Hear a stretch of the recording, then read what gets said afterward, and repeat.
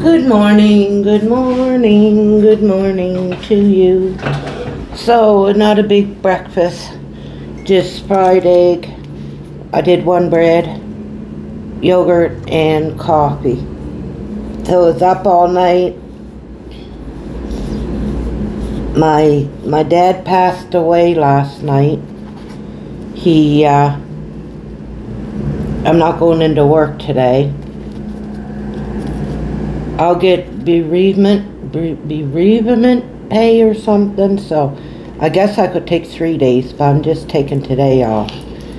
I got my shift covered, so I got a hold of them and told them. Well, when I got into work, I didn't know.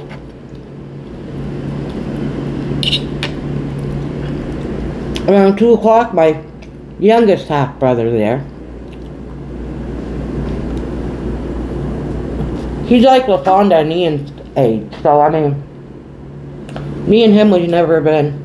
Me and Justin, he's still young, but he passed away there a couple of years ago.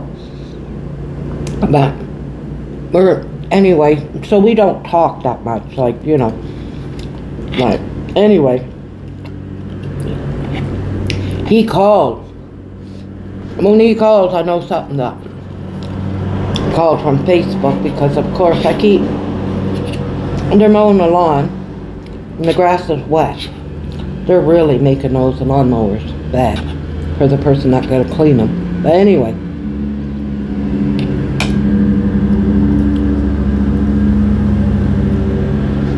I got people on Facebook that, like the relatives, that if something happened to down home, or like I got my cousin and she'll let me know, and you know, I just got people like that. Too low. So I don't follow my half brother or talk to him, but I had him on. Of course, I got him on Facebook because, you know. Anyways, so I guess last week. See, I got up at 7 but went back to bed because I didn't get I usually do this at 7. 8 o'clock is bad. People are out and about, but anyway, I had a terrible sleep last night. Passed away at 11. He texted me at 11. So anyway, when I got to work, he called, and I still had a half hour. I was there a half hour early, so. Dad would have been 87 in July. So, anyway, she says,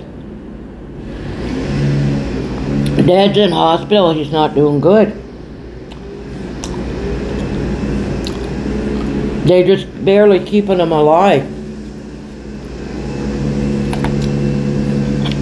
on oxygen and whatever, and I guess they had to paddle him a couple times, but they didn't put him on life support though. Doctor said he probably wouldn't come out of it anyway. But they had him on oxygen. And then they had another tube or something that sort of like oxygen, but it try to blow, I guess, his lungs was filling up. His lungs was filling up. So anyway, so I told him he was going back in the room, and of course he had to wear a mask and had to shut his phone off. It's all heart monitors and everything, right? So around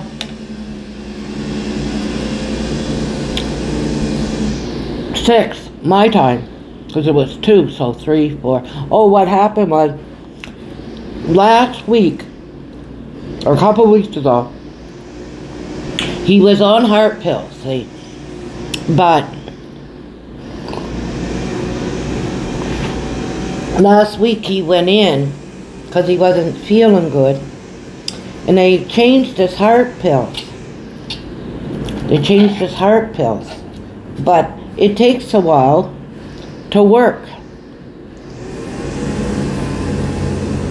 Like yesterday, because every morning he goes out with his scooter, his mobility scooter. He went out first morning drive,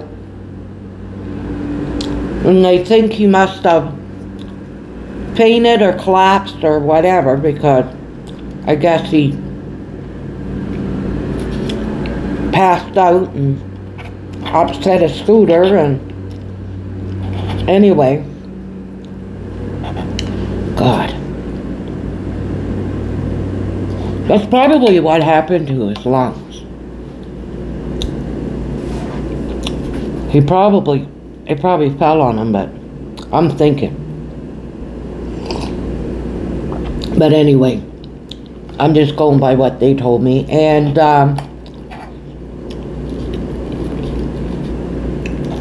so around, it was 6, 7, 8, about 9, because it was 6 o'clock my time, I called, and he told me that they were taking the mask off of him, not the oxygen, but whatever that pipe is. And I said, what? He said, but they just gotta wait to see if, because he's not breathing good, and they have to wait to see if the water's gonna build up. But, so, he was still in the ER, but in the morning they were going to move him up to a room or something, I don't know, but anyway.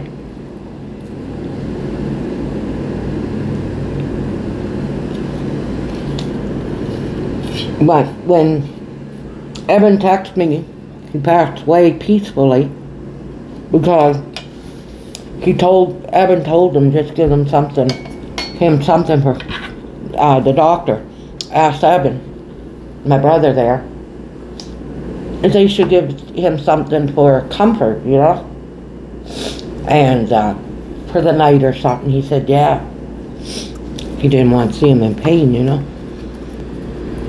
But I had a feeling he wasn't going to last last night. Something just told me. There were no sense in putting him in life support. He's too old. Doctor didn't really want to, the doctors.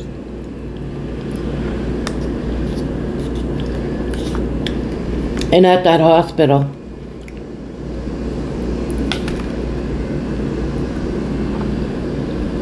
they have, you know how every hospital has like a specialty?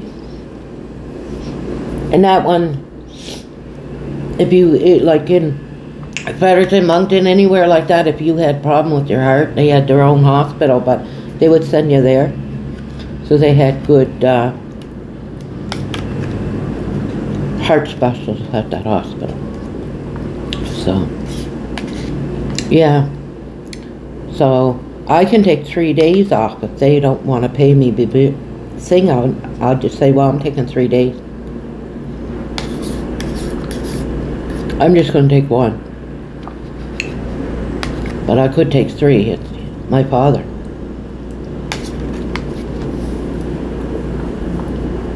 You have to work at the company for 100 days or something. Well, be 6 years in August, so I think I fit that category. And it does say, Alberta law, that I could take 3 days off, but I'm just going to take today off. I'll be in tomorrow. But I can't go to New Brunswick. If I wasn't scared to fly, I could go, but anyway. I'll go next year. I have to go to Minnow now and see Mom's grave, and then I'll have to get someone to drive me to St. John to see Dad's grave when I'm down there. I got relatives with cars and that, they'll do that for me.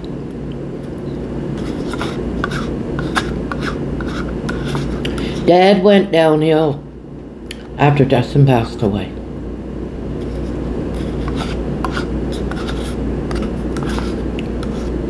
He went downhill. He wanted to stay here, but we couldn't keep him.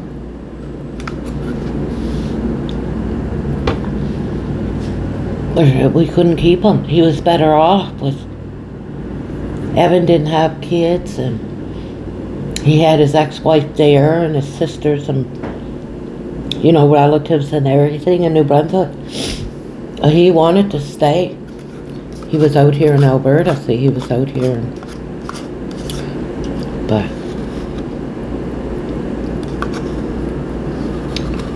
I know Dad, he wouldn't have wanted to be dependent on Evan anyway.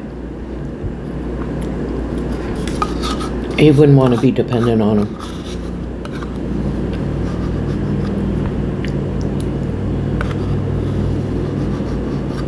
No. But Evan got his mother there and his wife. I didn't know, LaFonda told me they were separated, but they were together since teenagers. They were together for a long time. She saw the dad like a dad too, because she lived with them and everything. So, and she saw Justin as a brother, so they were together since teenagers. So, of course, she's going to be there for Evan. So I'm going to have a cigarette upload. I emailed my pay person there, told her, asked her about the pay, and they better say yes or I'll take 3 days off. And then I'll just have to find someone for Saturday. Because the girl, I don't work Saturday. But the girl could work tomorrow. But, because I could take 3 days. I could say, it was pay. So they better pay me. So I called the supervisor line, told her, I said I got it covered. Because the girl that works the weekend night, she baked clean last night, and I told her, Dad's in a hospital, and I said, I don't think he's going to make it tonight. I said, can you work tomorrow? I'll let you know as soon as he passes on. She said yes. So 11 p.m. wasn't too late, because she got home. She left at 10. So I told her, Dad passed away, and I'm going to take the day off. So I called them this morning, and then I emailed my pay clerk, told her that I talked to the supervisor, and told her that I got my shift covered. And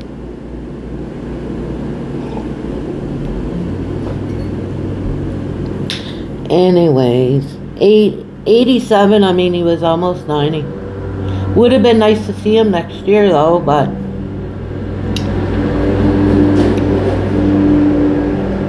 he's always strong as an ox. Never ever seen Dad so fragile. He was getting fragile here too when he was living here. See, he was living out in Red Deer, and Evan and his wife and Justin, they all had a house out there. And then when Evan and his wife moved back home, and Justin was working up in Nisku, like he drove long haul, they got a place here in Leduc, see. But Justin passed away, and Dad wanted to stay in Leduc. He liked Leduc, but it was just, he got ill. I wouldn't have been able. I have to work. I can't afford to get ill. If I got ill, I can't afford it. So, but they better pay me for today, I tell you. So I could take 3 days. And if she said, no, we can't do it, they did it with Mom. But I had to laugh. We had another supervisor, and when Mom passed away, he was in that night, and I told him, I said, LaFonda was working there at the time, and I said, my mom passed away, just face to face. I said, I can't work tomorrow. She just passed away. Like, I finished my shift, right? It was only, he goes, yeah, he said, and I said, LaFonda, well, I had it covered. LaFonda was going to work. I said, LaFonda's going to work for me. And he said, yeah, you'll have to talk to payroll if they cover it or not or something. And say to myself, it's right in our handbook, employee handbook, you know. But anyway, Like, no. Oh, and then his grandmother raised him like a mother, and he didn't take the day off the next day when she passed away, and blah, blah, blah. Well, that's up to you, Fred. That's not up to me. If you're stupid enough, he could have taken 3 days. I guess grandmother raised him, and he was all proud that he didn't miss a day. Someone passed away. Like, and she's like his mom. I said, well, that's you, isn't it? That's what I said to him. Well, that's you. That's not me. There's some people.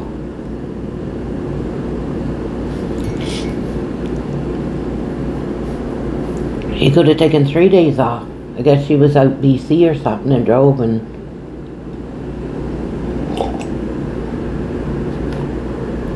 Anyway. But what some people say, right? I said, well, that's you. Just as long as I got my shift covered. They pay me for that day.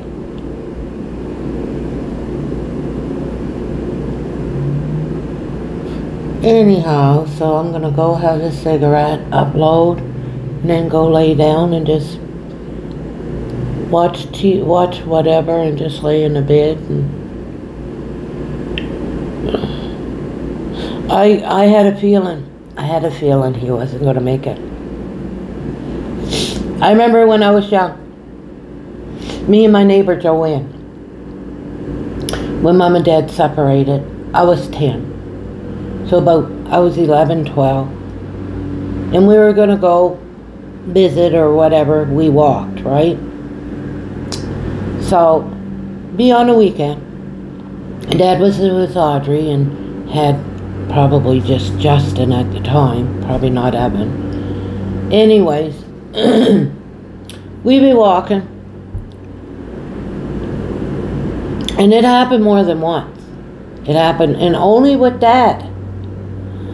We'd be walking, we'd be halfway, almost to her place, or wherever, or over at this other girl's place, or wherever we're going. We'd be almost there. And I'd say, well, we're walking. I got a feeling Dad's coming in from St. John today.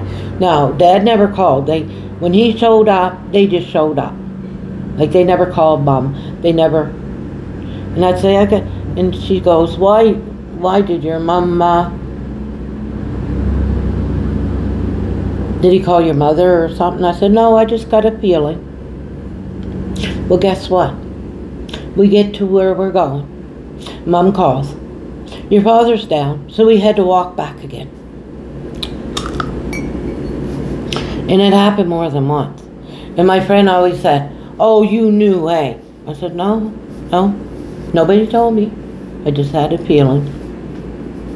Yeah. He used to sneak us money without Audrey knowing, see. So of course she's gonna want about, because he'd sneak us like $20 or something.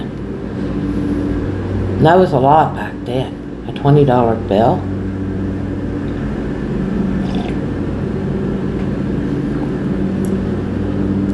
And we'd share it. After I leave, we'd go, and man, we would have a great time. Well, we let it last Saturday and Sunday, 2 days.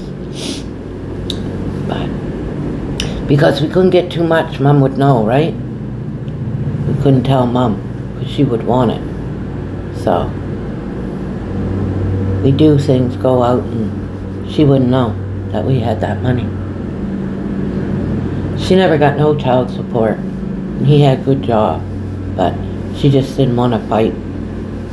So she just stayed on welfare.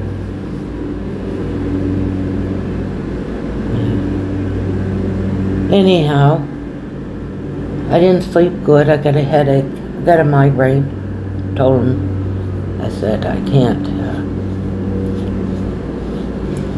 go to work. And when I called her, I said I was up all night.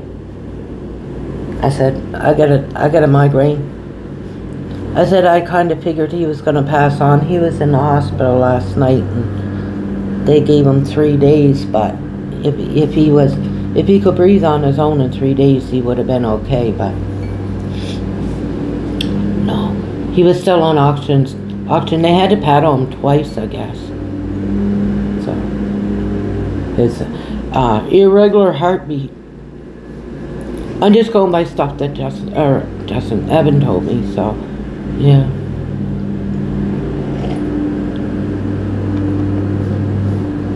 Evan don't exaggerate. If it would have been his mother I was talking to, yeah, she'd make a mountain out of a molehill. But no, he's straight head.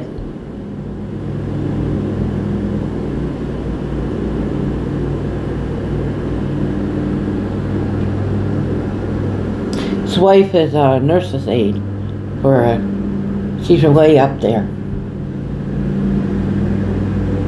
She's like the head of something at the hospital, so she works, I'm pretty sure, at that hospital, or a senior, I don't know, but she's right up there anyway. Yeah. She worked her way up.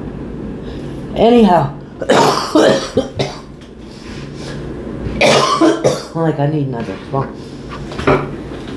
Oh, they're killing me with that grass, see? That cut grass. So, oh God.